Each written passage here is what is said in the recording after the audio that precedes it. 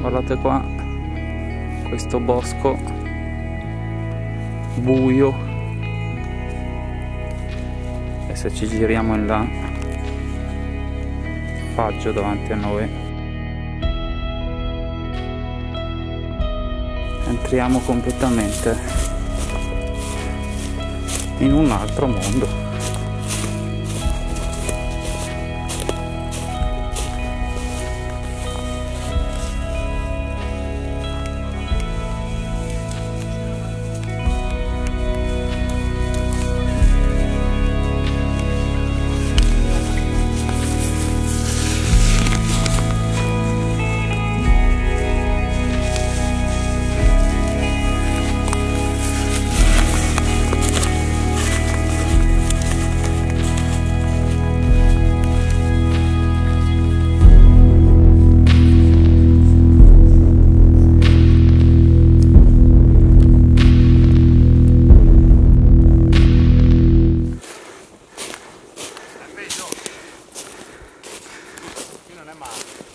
Non è male?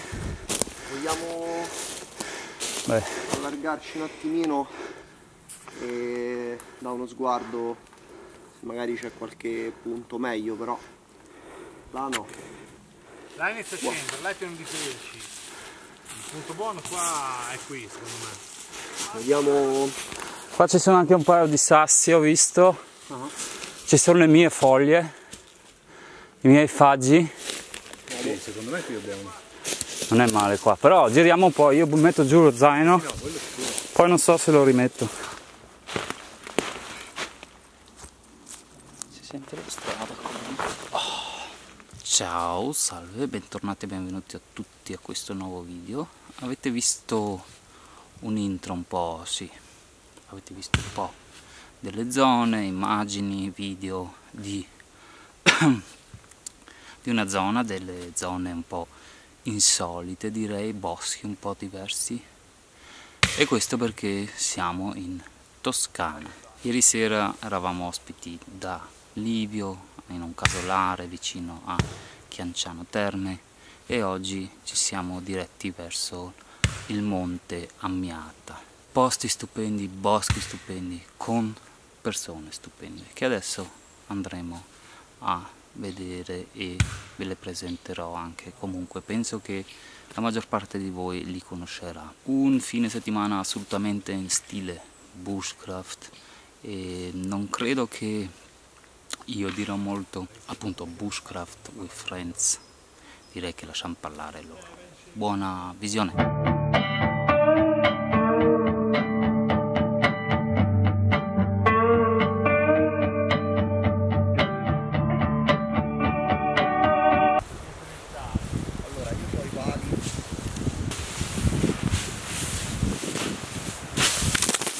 Ci avviciniamo un po' all'accampamento.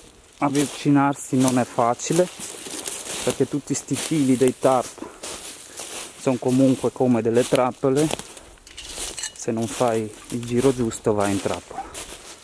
Ok, pian piano vi faccio vedere chi ci abbiamo qua. Forse ciao. Lo conoscete già, Omar Kai, a volte salatissimo, a volte no. Questo il suo setup, quelli magari ve li faccio vedere dopo meglio.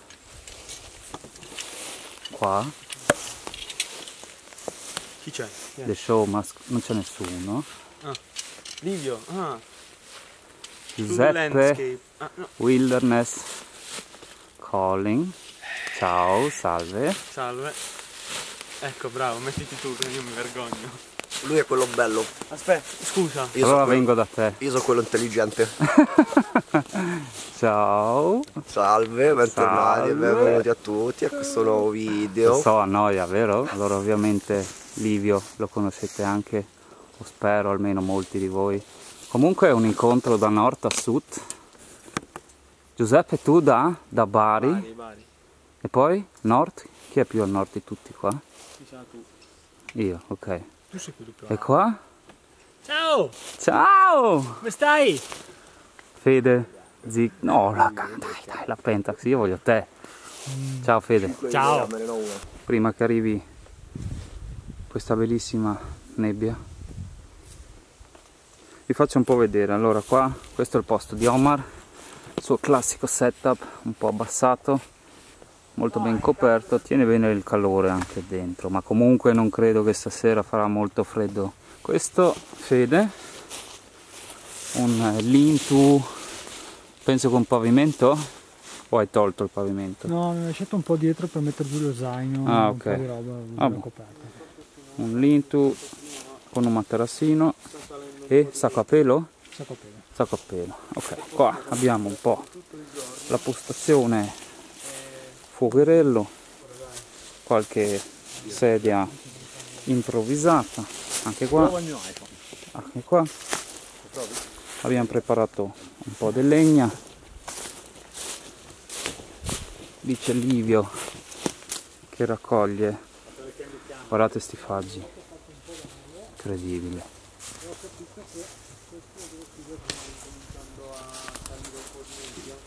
Ok, Livio e passato. Livio e Giuseppe dormono in questa tenda, dove stanno qua, e io appunto mi sono fatto questo A-frame.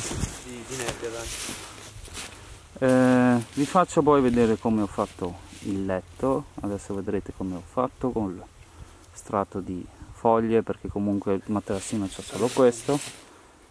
E dormire per stasera io ho portato delle coperte, sono due, una di lana e un'altra normale, sintetica.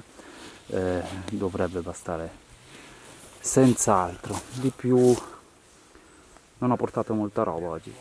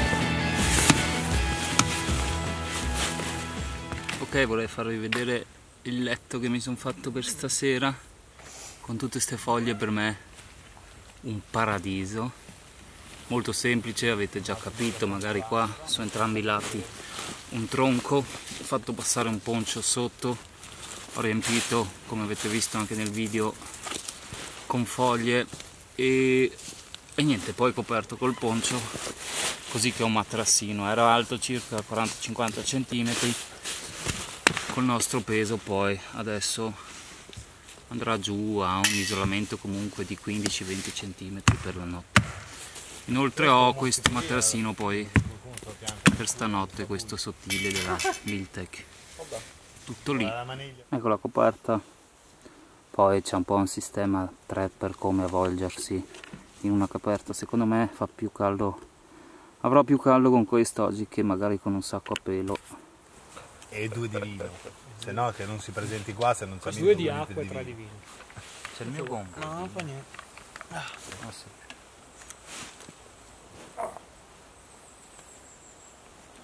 Oh, non fate timidi, qualcuno accende sto cazzo di fuoco che ci stiamo alla raffreddare. Giusto Livio?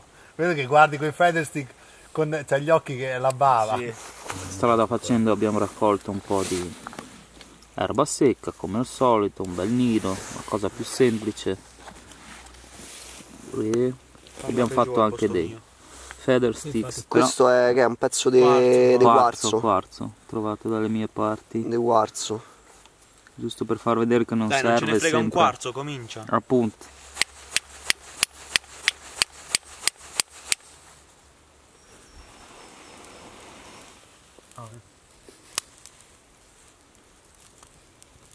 Qua diritti d'autore che partono.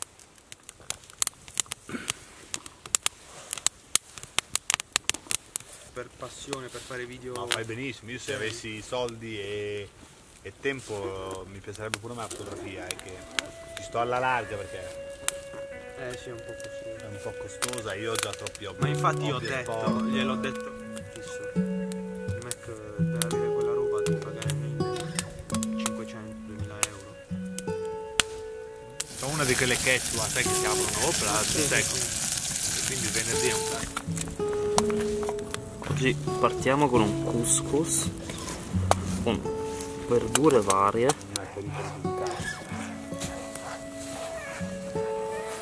Cos'è che ti fai Livio? Scusa se devi ripeterlo. Chili con carne. Ah, ok. In busta. E lì pasta fagioli in quel.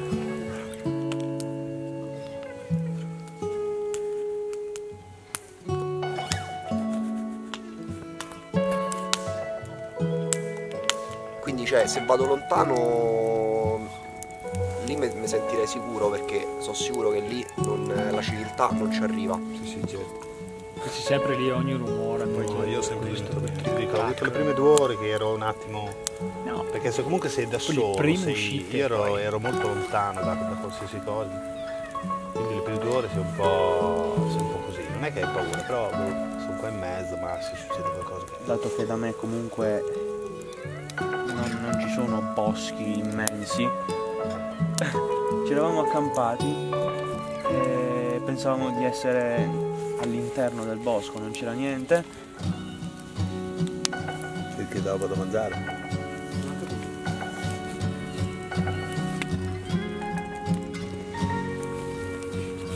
Abbiamo anche trovato castagne strada facendo. Omar le sta intagliando.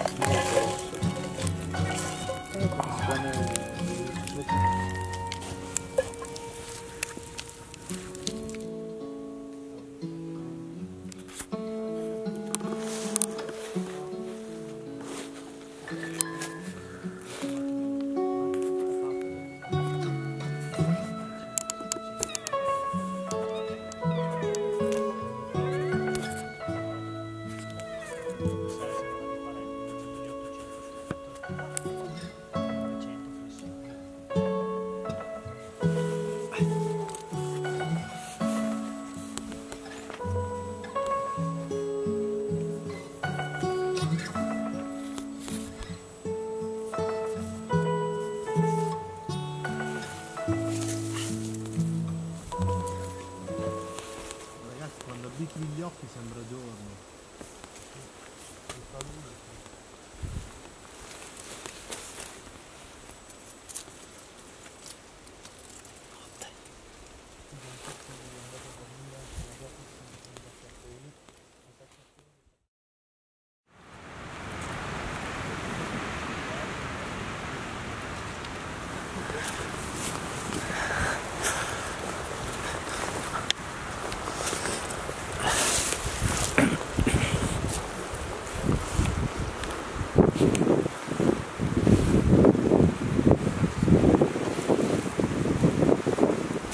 ci siamo svegliati con questo vento, cioè già la notte comunque.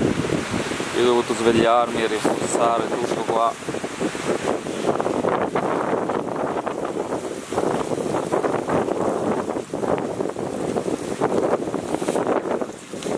E come vedete c'è un sacco di vento ancora. Sicuramente non accenderemo il fuoco, è troppo pericoloso, e mettiamo tutto a posto, togliamo il campo e ce ne andiamo. Adesso ci saranno 6-7 gradi probabilmente, ma con sto vento ho sentito è freschino, e comunque un po' pericolosa la situazione, anche perché lì abbiamo sentito la notte, o almeno io, anche Omar, cadere dei rami dal vento, e anche più in là, lì dietro, da qualche parte sono caduti rami con questo vento forte. Adesso non è neanche così forte come la notte. Sì, ero un po' preoccupato, l'ammetto. Non avevamo pensato e calcolato molto al vento. Tu, Omar, stavi da Dio qua, no? Io stavo benissimo. Eri veramente coperto bene qua. Ho avuto quasi caldo perché avevamo il cappello 0 gradi e quindi mi sono svestito perché sennò avevo troppo caldo. No, caldo con le coperte io ho dormito da Dio. Solo che mi entrava il vento un po' ogni tanto. Ogni tanto ti entrava di lì. Sì. E niente, se no non credo che adesso mostrerò molto ancora, perché toglieremo il campo come magari ho già detto prima, e penso che torneremo prima del previsto. No, invece sopra la terra cadevano un sacco di cose.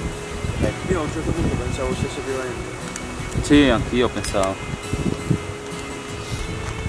Vento e pioggia. Piuttosto temevo magari che veniva qualcosa. Volevo farvi vedere ancora del nostro materassino che abbiamo fatto qua. È rimasto ancora un bel strato. Qua abbiamo 10 cm di isolamento ancora, vedete? E questo è ottimo. Buon risultato.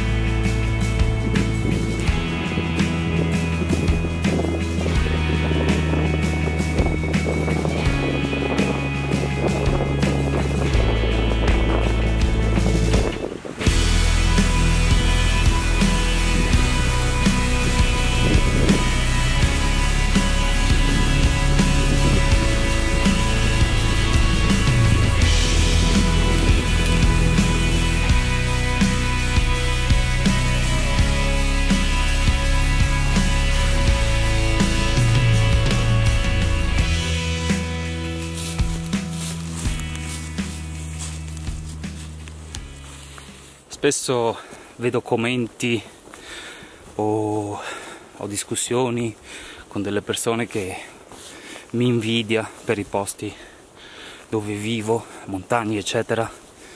Posso capirlo, e io stesso dico sempre, mi ripeto, che mi ritengo fortunato di vivere dove vivo, però allo stesso modo per me, come questo fine settimana,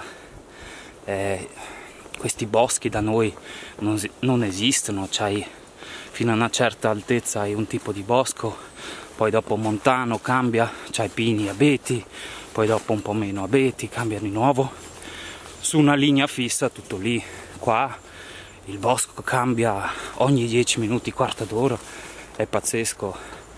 Qua abbiamo un bosco scuro, pieno di abeti, poi vai un po' più avanti, arrivano faggi, poi cambia di nuovo, poi di nuovo misto, un paesaggio, un bosco da favola, dove più che un cinghiale o un lupo ti aspetti che ogni momento può saltare fuori un folletto o un gnomo, cioè incredibile. Ringrazio Livio per l'invito, e credo che, come ripeto, a volte in Italia, meno male, o comunque in tutte le regioni, come adesso qua in Toscana, abbiamo dei posti fantastici, una natura spettacolare che tutto il mondo ci invidia. Dobbiamo imparare noi stessi a apprezzarlo un po' di più e non invidiare gli altri, perché sono loro che invidiano noi per uno dei paesi più belli al mondo, secondo me.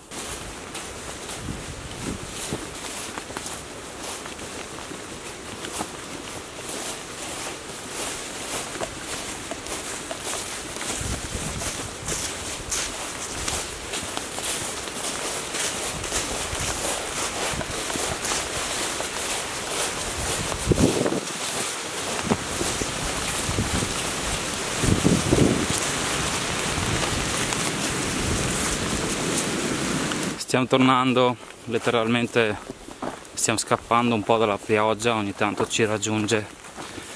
Facciamo ancora un salto a casa di Livio, ci saluteremo sicuramente lì ancora.